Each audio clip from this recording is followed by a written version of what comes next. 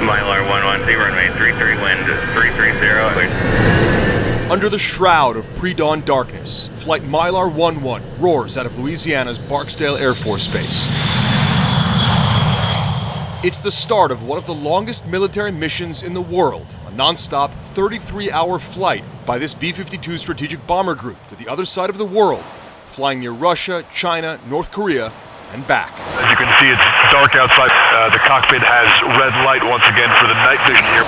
CNN is the first news crew ever allowed on one of these extensive B-52 missions. Not only are we one of the most visible and flexible legs of the nuclear triad, we can have a B-52 where you need it, when you need it, within 48 hours. These flights are intentionally high profile. 2 years into the war in Ukraine, as Russia challenges the US and NATO, the Kremlin is meant to know about our bomber flight. So is China, with Beijing pressuring Taiwan and Chinese Coast Guard vessels harassing ships of the Philippines, a US ally. Both the national leadership of Russia and the national leadership of China, what do they react to? We see that they publicly comment about our Bomber Task Force missions, particularly when it involves others in very joint and public ways. Tiger 1, contact. Oh, on contact. 5 hours into the flight, we hit our first of 4 aerial refuelings off Alaska's coast, taking on as much gas as we can. Keep a track of your own fuel state. I'd like for you guys to stay with us all the way to Yankee Zulu Papa. After an hour of formation flying during this refuel, we arc out over the Pacific and towards Japan. It's important that we communicate to our partners that we mean what we say when we say that we're committed to our alliances. That's an example of what the B-52 does. We show up when we're asked. This 63-year-old Boeing B-52 Stratofortress, decades older than its crew, shows its age, but it remains the Air Force's primary bomber, taking part in every U.S. war since Vietnam. With planned upgrades to its antiquated systems, it'll see nearly a century of service. This year, the U.S. began producing its next-generation B-21 bomber. China is close behind, promising their H-20 strategic stealth bomber will be unveiled soon. 20 seconds to the turn, 050. Thank you.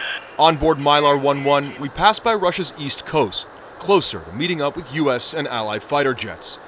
Our flight is unarmed. The mission is not to attack, but to prevent attack, to deter. But this is a bomber, of course. If we were carrying nuclear weapons, the Air Force would monitor the flight from the Joint Nuclear Operations Center back in Louisiana, seen here on news camera for the first time. It's a 24/7 operation, tracking all ballistic missile silos and airborne nuclear weapons. On the ground, crews trained to turn the aircraft into an offensive platform. Munitions teams, or MUNs as they're known on base, assemble weapons. Outside, loading teams marry bombs to bomber.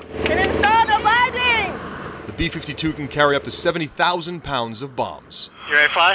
Ready to fly. All right, your jet. It is a marathon of marathons to put the B-52 and its crew virtually anywhere in the world. At this point, we've passed the halfway point of the flight. We've been in the air more than 16 hours. It's the middle of the day here in Japan, where we're overflying at the moment, en route to the mission area, where we'll meet up with fighters from several other countries here and carry out an exercise. Here, on the edge of the East China Sea, fighter jets from Japan and South Korea take up formation off our wings.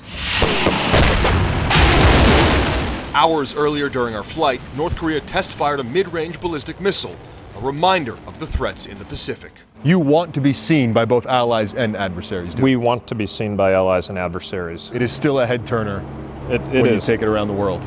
It is. But it's China that the U.S. is watching most closely. In October, a Chinese fighter jet intercepted a B-52 flying over the South China Sea at night, coming within 10 feet of the bomber. By number of ships, China has the world's largest navy, and will soon have the world's largest air force, according to the commander of U.S. Indo-Pacific Command. Beijing is rapidly modernizing its military, including its strategic forces, and they're not part of any non-proliferation treaty, obscuring their nuclear assets.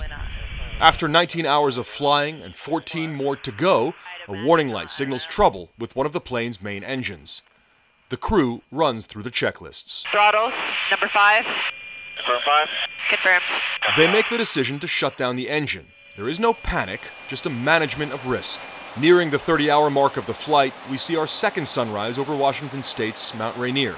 And although the crew is tired, they all know there's still a critical task ahead, and that is getting the B-52 back on the ground, and that is one of the most difficult parts of the mission.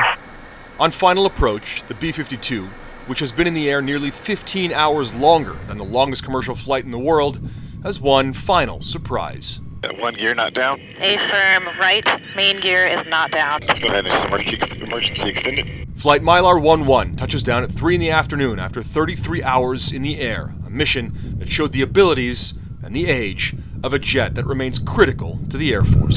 Despite how many years the B-52 has been running, she is a tough girl.